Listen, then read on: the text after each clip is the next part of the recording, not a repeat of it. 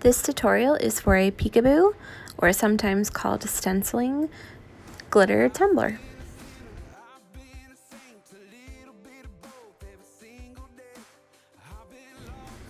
I start off with a swirl base. You can start with any kind of base you would like, whatever you want to show through under your peekaboo part.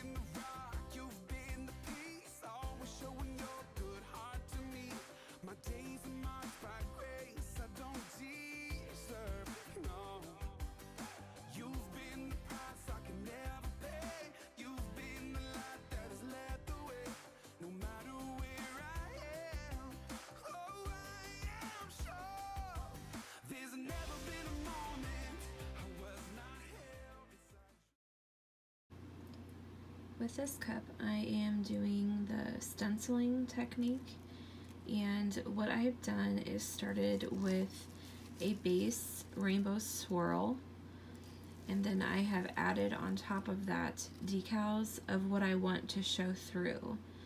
So I have gone ahead and cut all the decals and then placed them on the cup. And this cup, it has been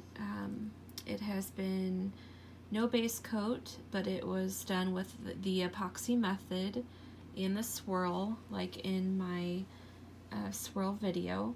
And then I have, once I got done with the glitter, I epoxied over that twice because I wanted to make sure it was completely smooth and the edges and everything were smooth. So I did do 2 coats of epoxy, and then I cut my decals. And then I have placed my decals on here, and the next step is to paint white over my decals. And then after that, I'm going to do an alcohol ink technique on top of that. And then once that is completely dry, then I will seal that, and then I will pull my stencils. So I wanted to show this step, which is the stenciling, and then I will show my next step, which is once I get this painted.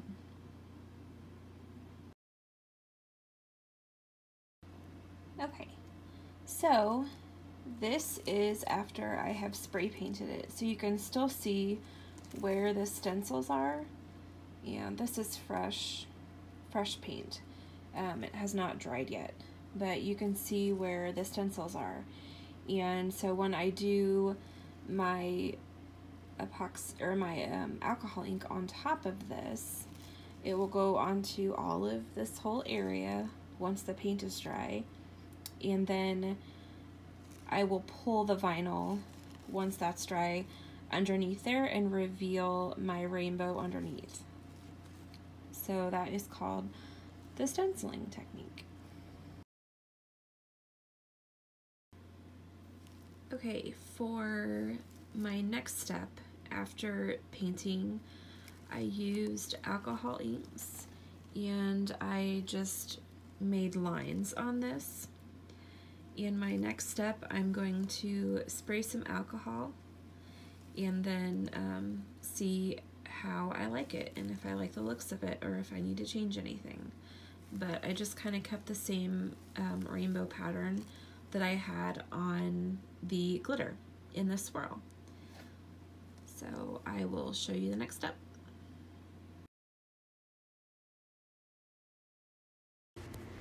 I was not completely happy with the way that mine looked here and just the way that the alcohol inks worked.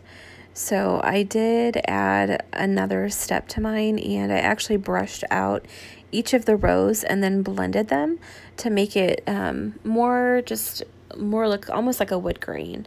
But I really liked the way that this ended up looking.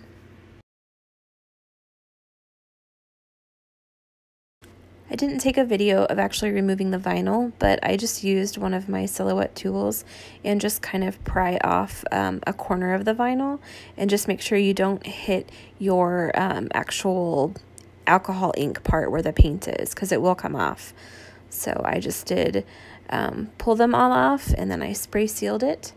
And I always use one of these to seal. It doesn't matter. I try to use one that is a clear gloss and has UV.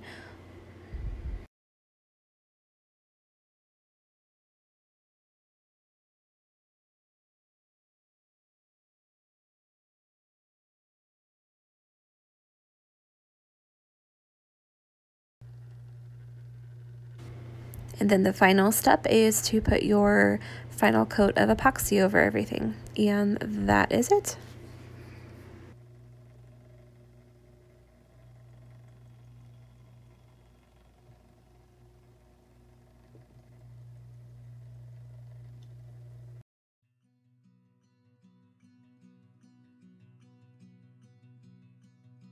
On the nights when the dark lasts a little bit longer, when the wind and the storm is a little bit stronger, when the fear in my heart digs a little bit deeper,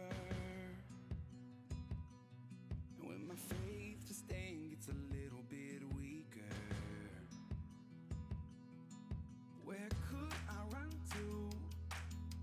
Where could I go? Even when it feels like my world is shaking, even when I've had all that I can take, I know you never let me go. Whoa.